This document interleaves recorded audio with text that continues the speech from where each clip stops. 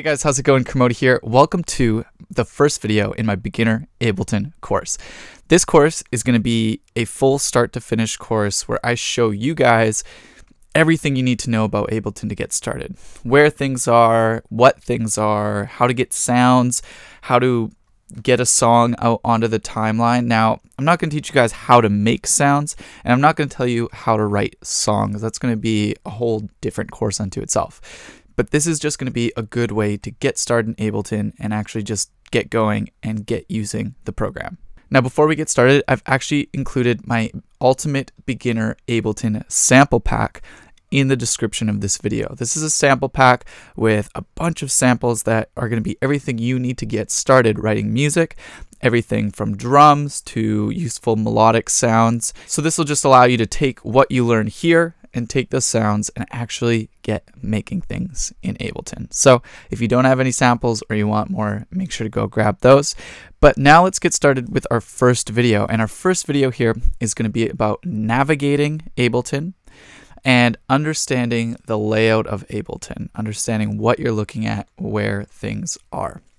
So let's just dive into it right here. So first thing I want to bring to your attention up here is actually the main transport in Ableton. This is where you're going to be able to press play, stop, and record on your timeline when you're using Ableton. We're going to go into the exact parameters up here in our next video in terms of what everything does. But up top is where you also have controls over things like your tempo, metronome, count in, things like that. We'll be going into that in more detail. Now, the first actual window I want to bring to your attention is actually going to be one of the most important ones down here in the left corner for a beginner. And if you're not seeing that, you can toggle it open with your arrow here. And this is the info view. And what you'll see is it actually gives you a description of whatever it is you hover your mouse over. The reason I bring this to your attention first as a beginner is there's going to be so many times you get lost in Ableton and maybe you don't remember what I told you and you don't remember what something is. Well, all you have to do is hover your mouse over it to find out. So for example, if I hover my mouse over here, I can see in the info window that it says that this is the metronome. It tells me what to do with it and it tells me how it works. So this info window is going to be huge for beginners. So I recommend opening this and having it open at all times. It's going to be a real game changer. Now, right above that is your browser window right here. And you can expand this window with this little bar line on the left if you're not seeing it as large as mine. And you can expand the middle of it here like that as well. So once you have that expanded to taste, this is where you're going to be able to find samples and find instruments in Ableton. Now, how it's broken up is you have sounds up top where it breaks up the default Ableton library into different categories, things like basses, things like brass, things like strings. And these aren't samples. These aren't like sounds that you drag in and you hear it. These are actually full-blown instruments. And if I click one of them, you can actually preview it. And you can use the arrow keys to preview different instruments. And then you're simply going to click and drag it in for it to be on the timeline here. You can see that it appeared. If I undo that, we were just left with the one default audio track. And if I bring it back in, it appears. So it's as simple as clicking and dragging, or actually double clicking as well. We'll create a new track. And that'll bring it in and it'll bring it onto your arrangement view, which we'll go into later. Now, everything works in little drop-down menus, so you can open them up and see what's in there. And you'll have all these different types. Now below, they've also categorized drums, and they'll do the same thing as well, where you can actually preview different kits.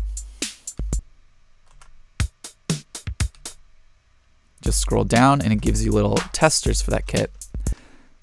And if you click and drag it in, your drum kit will actually appear on the timeline. And down here, you'll be able to see the actual kit and the drums. So that's pretty cool. I'm going to delete those though and clear things back up to an empty audio track. Now below that you have your instruments in the browser. These instruments are going to be Ableton's instruments that it comes with, but it's not going to have an interesting sound like when you drag in a sound here, which has what's called a preset. And a preset is these instruments set a certain way so they sound a certain way. When you bring these in, however, they're going to be quite basic. What you can do is these also have drop-down menus, and in these drop-down menus you can see these are categorized as well, and these will bring in these presets, these manipulated versions of the instrument to sound a certain way. So this one's sax, this one's an ocarina, and you can see that the parameters of the instrument adjust. That's what a preset is. There's even things that sound like voices.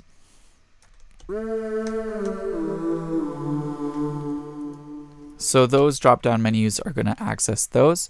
But again, if you don't open up the drop-down menus, you get the rawest, most original version of each of these different types of instruments. Below are the audio effects. This is going to be a whole list of the audio effects inside of Ableton, as well as a drop-down menu with different presets for audio effects as well. Below that you have MIDI effects. So these are effects that will affect incoming MIDI. MIDI being the note information that triggers an instrument. We'll go into that later as well. Below you have Max for Live. Max for Live is an open way of programming different types of your own audio effects or instruments in Ableton. You can actually design your own. What's cool though is it actually comes with, when you get Ableton, a bunch of pre-made audio effects, instruments, and MIDI effects as well. So these are the same as the instruments, audio effects, and MIDI effects here in terms of how they're categorized, but they're completely different ones that came with Ableton. And you can download ones that other people have made online, which is really cool.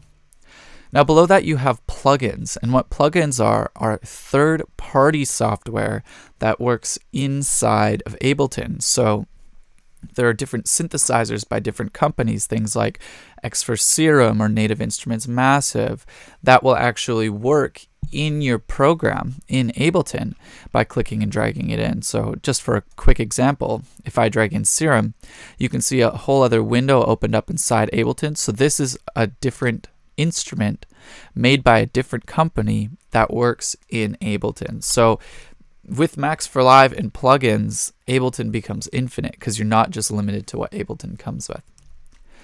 Below that you have clips, and clips are kind of pre-made MIDI or audio examples of different instruments you already have that come with Ableton. So what I mean by this is if I play this, you get a loop, and if I drag this in, it could either be audio or MIDI. Now MIDI, again, we'll go into this, I briefly described it, is just note information.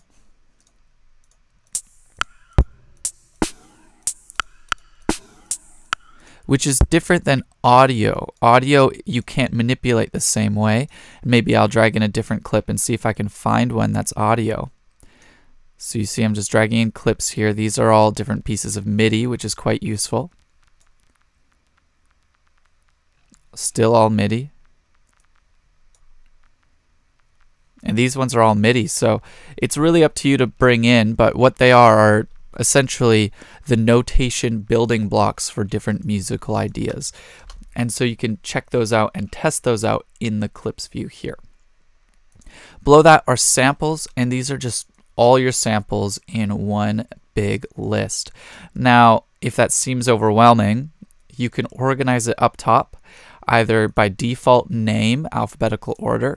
You can right click it, order it by the type, the rank, so how often you use it, where it is on your computer, I believe the place, date modified, last time you edited the file, so you can organize that.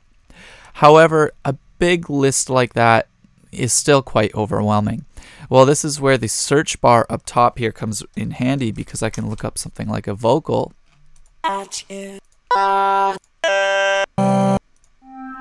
And it looks for the word vocal and filters that down for me.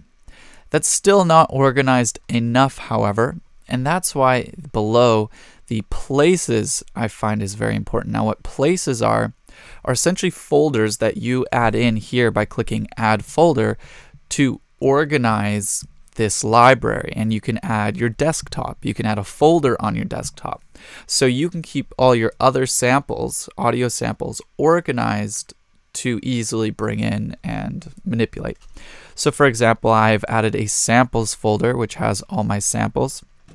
Cymatics folder, because I used to work at Cymatics, so I can keep all their samples and everything I was doing there organized. My own Ableton Tools folder, which is my own personal sample bank and different useful things inside of Ableton. And then things like my downloads folder, so I can easily access my downloads, my Dropbox, my desktop, clip groups for my live performance, audio work to access my mastering work, Splice so I can get samples off of Splice. And then they even have user library here, which contains your own presets and samples that you save in Ableton along the way. And even the current project. Now the project is what you're working on currently and have saved. So right now this is an untitled project you can see here. But if you hit save and you start doing things in your project, that will save to this current project folder as well. So that's the browser window. I know it's kind of a lot, but it's really, really handy.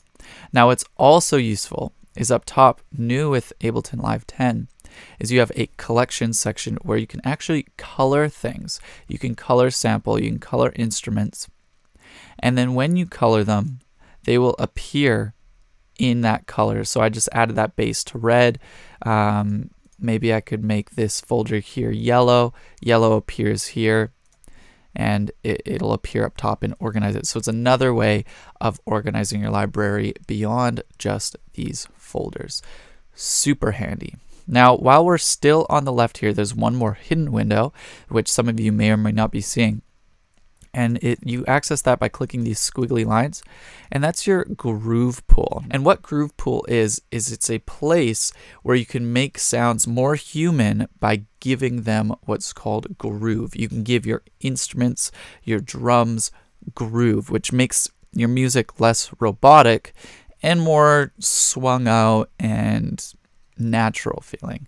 I'm not going to go into it right now, but that's the groove pool. Let's just keep it closed for organization's sake. Now, the most important windows inside of Ableton are what you are seeing here. And it can be one of two things. And this is what makes Ableton so special. It can either be what's known as the arrangement view, where you hear sounds from left to right. This would be your typical DAW, your digital audio workstation. Most other DAWs work this way, with the exception of maybe Bitwig and a couple others. But most of them work from left to right. You hear your song in a linear fashion, and that's the final song you're going to export. And I'll quickly drag in some samples so you can see that. So let's just drag in some kick drum samples. These are the low booming types of drums you hear in music. I'll just drag it across, and when I hit play from our transport up top, also spacebar, you can see that this little slider here moved from left to right. Straightforward. The other view that you may be looking at, which is different than this one here, is what's known as session view. And session view works in a more abstract way, and it works like a painter with their painter's palette testing out ideas. Let me just delete these clips from here. And how it works is you drag in what's known as a clip, and this can be either an audio clip or, as we learned a bit earlier, you have MIDI clips. And what you could do is you can play them in no particular order. So it's kind of this free form way of writing music. So I'll drag in several clips from different areas. You can see it creates new tracks for them. Tracks house the clips and house the instruments. And let me just play one with this play button here. So this one's currently playing on this track. Now let me trigger this one. Okay, they're both playing. I'm going to stop this one. Going to trigger this one.